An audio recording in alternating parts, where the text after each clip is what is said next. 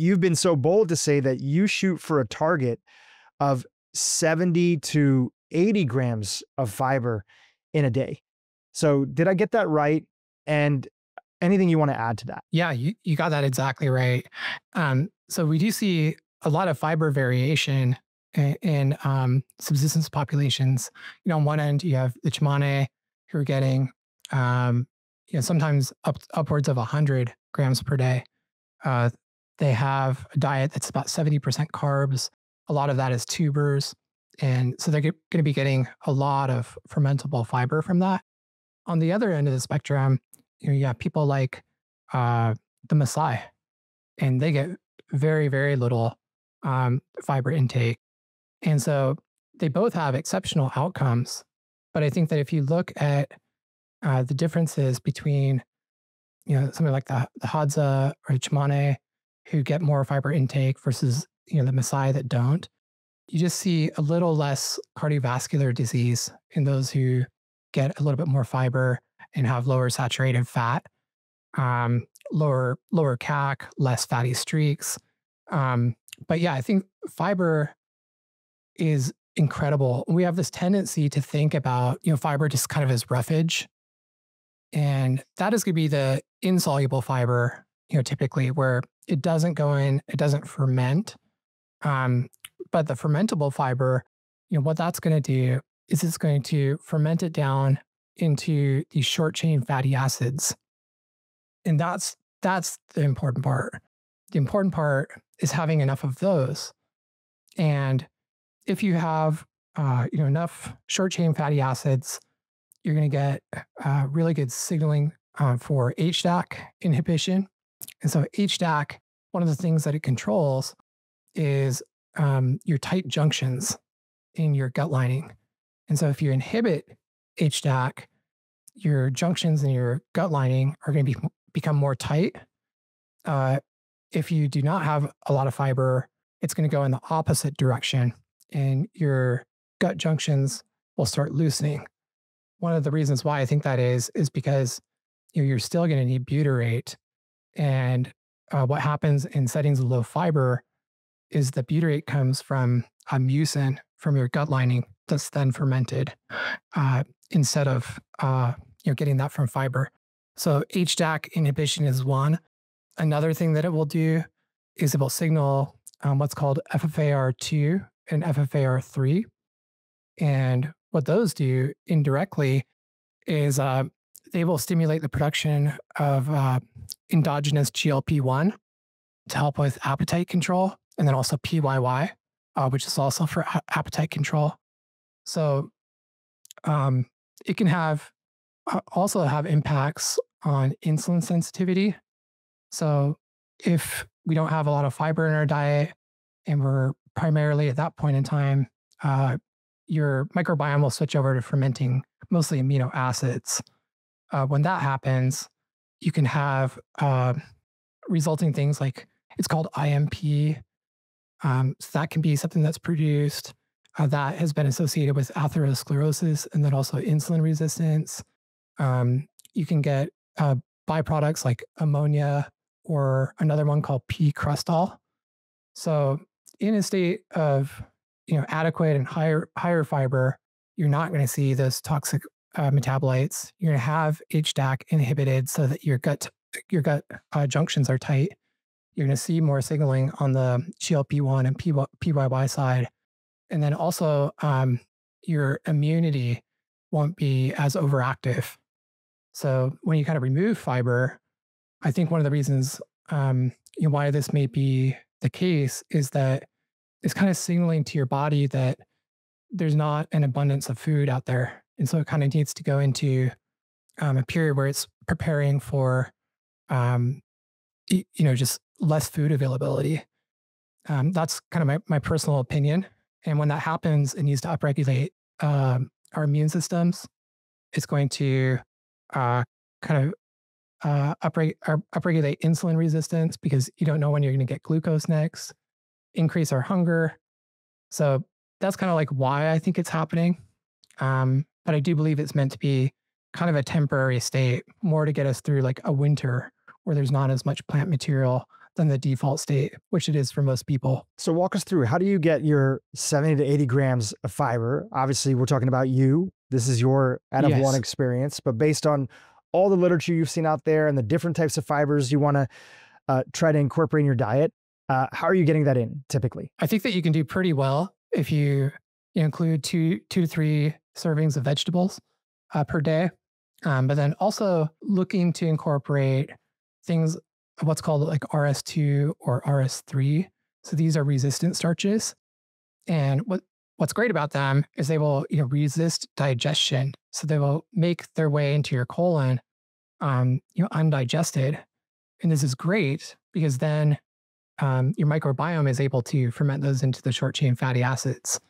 And so you can get resistant starches from things like green bananas are really high in them if you can tolerate them. Heated and cooled potatoes or rice is another good one. So you heat them and then you cool them and they become RS3 in that case. Or heated and cooled beans is another version of that.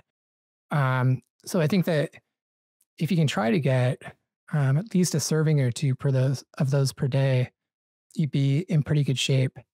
There are also things that you can do like potato starch, putting like a tablespoon of potato starch in your diet, or green banana flour is another one that's really good. So that can be great. However, you have a really big disclaimer here, and that is it's important to go, very, very slowly and really observe any symptoms that you're having. Because if you're not used to having a lot of fiber in your diet, your microbiome may not be ready for it.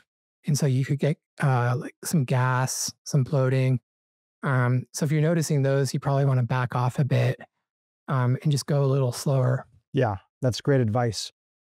Connecting those two things together with something that I came across recently, which was an episode that Andrew Huberman was doing on the insulin resistant subtypes. I think you tweeted about it as well too. Yeah. The background that I come from is I'm Indian. I was born in Kenya. Interestingly enough, one of the coolest trips that I went on was I went and stayed at this camp in northern Kenya, where we were spending all this time over the course of a week with the Samburu, which are cousins of the Maasai, and getting a chance to see how they live, going on walks with them, seeing the area, Wow, that's so cool. meeting their families. It was one of the coolest experiences that I ever had, like fetching water with them. Wow. Yeah, just like living, a day-to-day life with them. If anybody actually wants to check it out, the camp is really cool. I'll put the link in the show notes. But my background is Indian, and in North America, the Indian subtype population, so South Asian, so Indian, Pakistani, Bangladeshi, Sri Lankan, they have the highest cardiovascular risk of any ethnic minority that's there.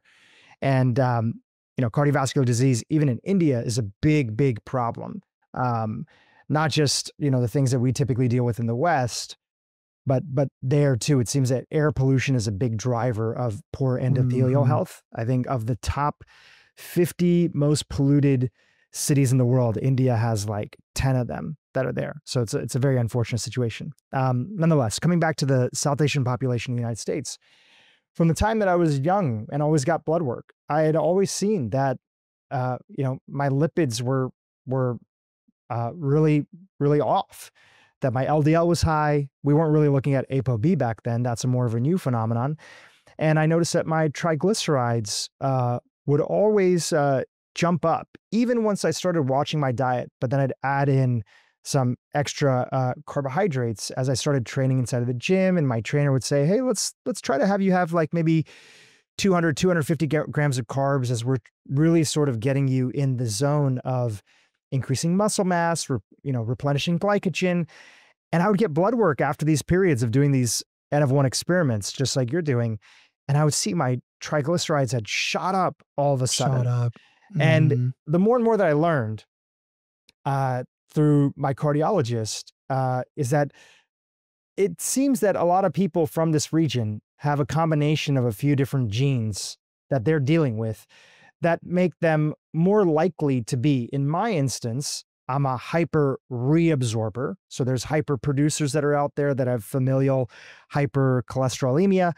I'm in the category of being somebody that's a hyper reabsorber. So when I have, some of these fats through my food, and if they're excessive, my body just tends to recirculate a lot of those lipids that are there. And that's why clearance is going to be, so important for somebody like me. In addition to that, there was a few other genes that I had. I did a test. I wrote about it in my newsletter. I can link to it in the show notes if people are curious about it. Where I also was somebody who, for whatever reason, triglycerides also hang around a lot longer in my bloodstream as well too. So I'm very sensitive to having a lot more carbohydrates in my diet as well. So now I sort of cycle on and off. I'll have a higher Mhm. carbohydrate load on days that I train, and then I'll kind of bring it down to a more maintenance mode that was there.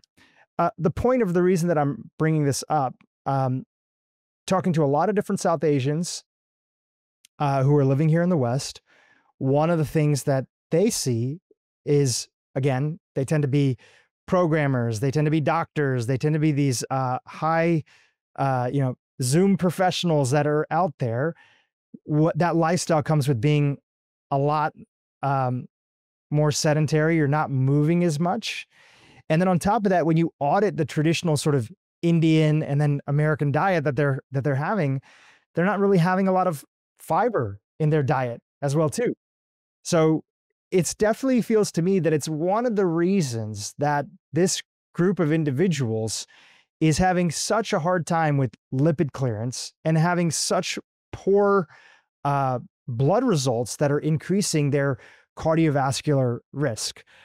So that was a little, just me sharing some context for my audience because I've talked about this before and the journey that I've been on, which is increasing my fiber and making sure I get activity. And then in my instance, because I am a hyper reabsorber, I chose to go on ezetimibe after looking at a lot of the Mm. different data and working with my cardiologist. Again, not medical advice, and I'm not a doctor. But the combination of those three things that I did made a significant difference in my uh, blood work. And also, I just felt better as well, too. So I'd love you to also make the connection of what do you know about, in addition to being fiber being great for gut health and protecting that mucus lining and making sure that our body doesn't eat our own mucus lining because there's not enough fiber and short chain fatty acids that we're providing it with. What do you know about fiber and cardiovascular disease? That's another thing that it can help with is just cholesterol clearance. Certain types of fiber can really help uh, clear cholesterol. Um, so that could be one thing. Um, Going back, I do think genetics are so important, and it's so great that you found those genes that you have because I have some clearance genes myself, actually very similar. But if you're able to find these and kind of find the genetic reason why, uh, it can be a real game changer in being able to change your own health, to understand what those are, and to be able to modify your lifestyle around them. One other thing that I think could also be really interesting to think about too is I think the South Asian diet sometimes can be a little lower in choline. Hmm. Choline is one of the most important things that we can have uh, for cholesterol. And the reason why is it is used as a structural element, so phosphatidylcholine in packaging VLDL.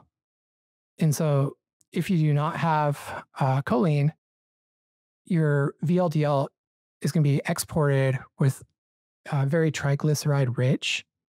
And then ultimately, this will uh, result in more what's called SD-LDL or small dense LDL, which is very atherogenic. So yeah, it just made me wonder, could that also be one of the problems? Could be possibly low choline as well. Yeah, that's a great insight. I'm going to share just really quickly because it could be interesting for our audience here. I wrote about it before, and then I want to hear about how you've gone through the journey as well too. So YouTube, if you enjoyed what you just saw, keep watching for more great content on how to improve your brain and your life. It can be very difficult to get, even 10,000 steps can seem like a really big challenge, but I think it's a lot more manageable if you just think about like how to break it up.